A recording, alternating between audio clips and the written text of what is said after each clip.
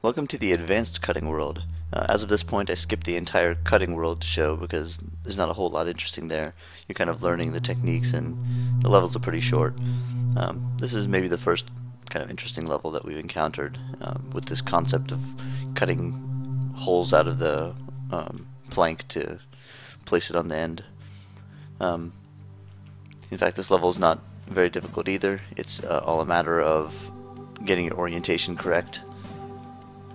Note that the two boxes in the corner can only be accessed if you've come off of the raised protrusion here. So it's you